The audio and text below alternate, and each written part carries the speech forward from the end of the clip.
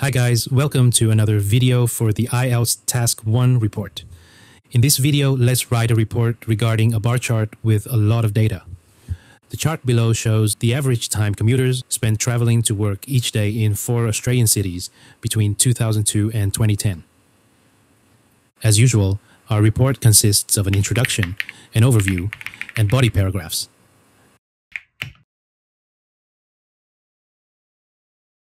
Let's write the introduction first by paraphrasing this question.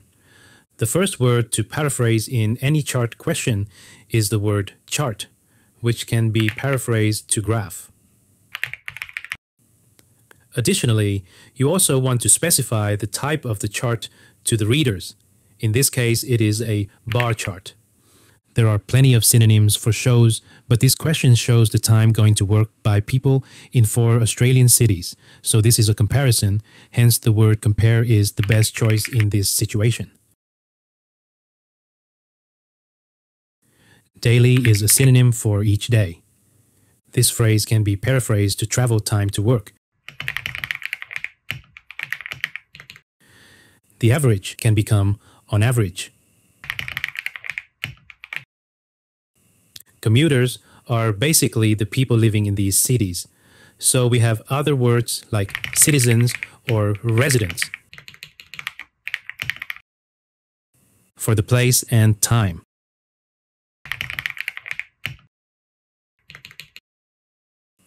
We can use metropolises for cities, between, and can be converted to from to. Here you can also describe the time span more specifically, as you can see that the given period in this question is not consecutive years, but it gives you data of every 2 years. So in this case, you can inform the readers that the time here is at 2 years intervals. With that, our introduction is finished. Now for the overview. Again, this is a dynamic chart which shows a period of time. And for this type of question, the most important feature that you need to tell the readers is the trend of every category that appears. And to figure out the trend, you only need to look at the beginning and finishing point of the categories. So Sydney increased over the period, Perth increased, and Brisbane increased. For Adelaide, it didn't increase over this period because the beginning and finishing point are the same. However, you should not say that it remained unchanged because it actually changed in the middle. So for categories like this, you can describe it as fluctuate. So Sydney, Perth, and Brisbane increased. Adelaide fluctuated. Okay, so we have figured out the trends first. The next key feature to look for is that if there is a category that is always the highest over the entire period. So for 2002, Sydney was the highest. For 2004, Sydney was also the highest. And we can see that for the remaining years, Sydney was still the highest. Now, this chart shows the average time people went to work, so let's write.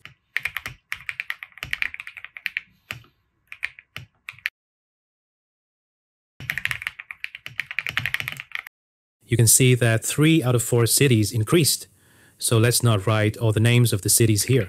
Instead, I'll say most areas.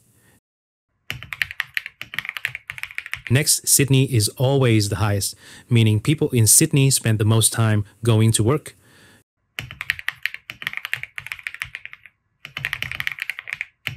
To reduce repetition, a useful synonym for over the surveyed period is throughout. Always write overall at the beginning, and our overview is done.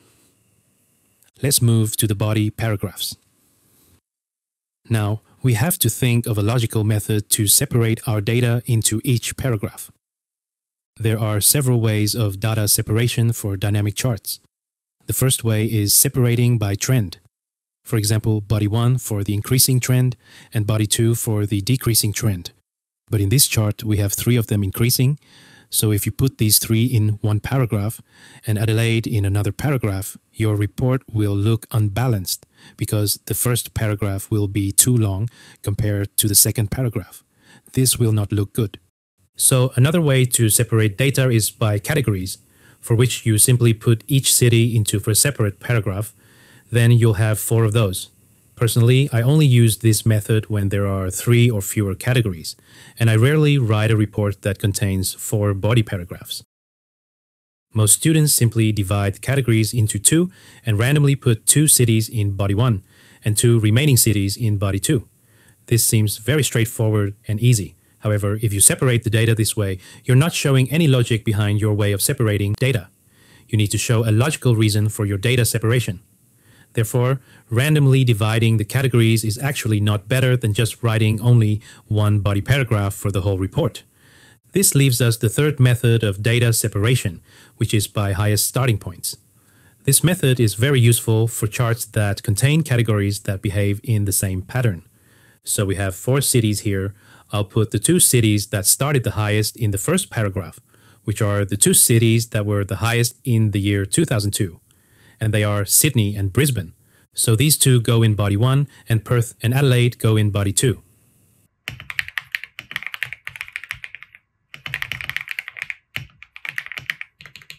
Now, before going further into the details of each paragraph, you should firstly write the topic sentence for each body paragraph. However, if you write your topic sentences like this, you're actually not giving as much information to the examiner, because when the examiner reads this topic sentence, he still doesn't understand why you put Sydney and Brisbane in this paragraph. So he might think that you randomly put these 2 cities here. Therefore, you need to explain the logic behind your data separation by saying this paragraph is for the categories that started the highest. So now the examiner not only knows what this paragraph covers, but also your reasoning of dividing data. For the next one, simply put, concerning the remaining categories, or in this case, cities. For every category, you must describe the starting and finishing points, and then choose the most important feature in the middle. So for Sydney, I'll choose this point in the year 2008, because from the beginning, it increased continuously until 2008. So there's no point in reporting the data for 2004 and 2006. Just say that it increased continuously to 2008 and decreased back in 2010. So this is how I describe the data for Sydney.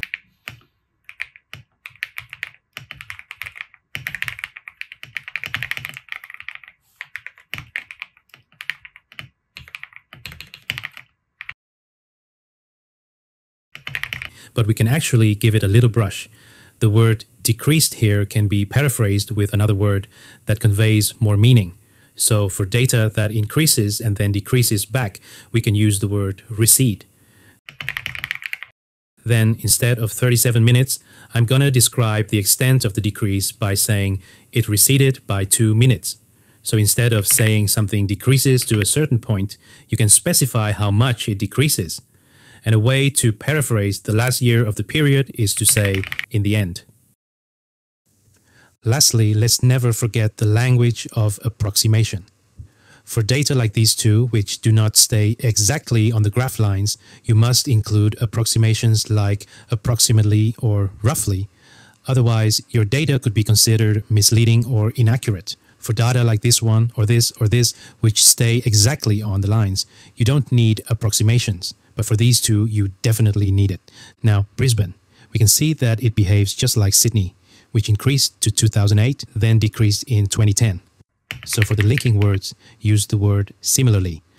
So by saying this, you're explaining in advance to the examiner that Brisbane is likely to move in the same pattern as Sydney, which is a comparison. I'll also talk about the beginning, the finishing point, and a key feature in between, which is this highest point.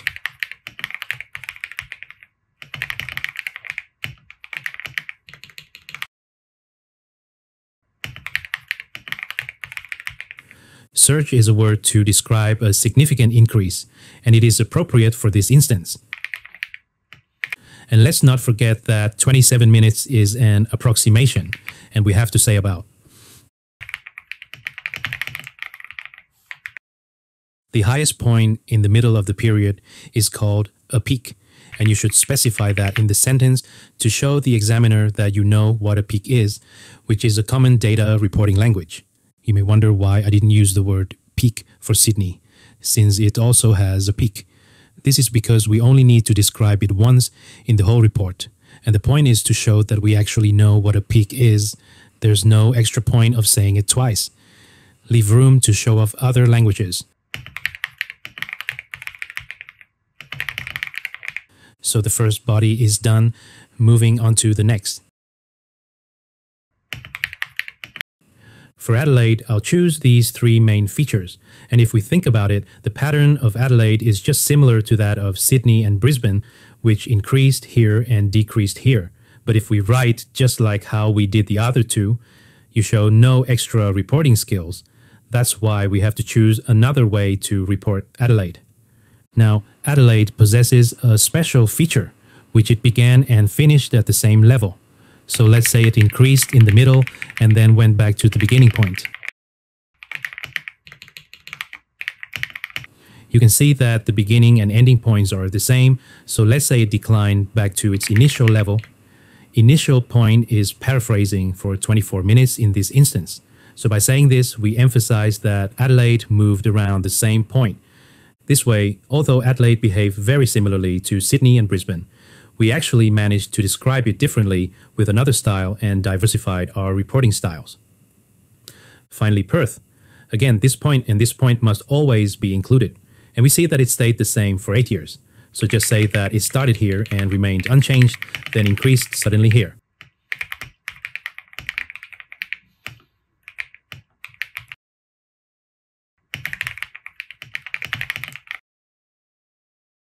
And this is our completed report. Thanks for watching and see you again in the next videos.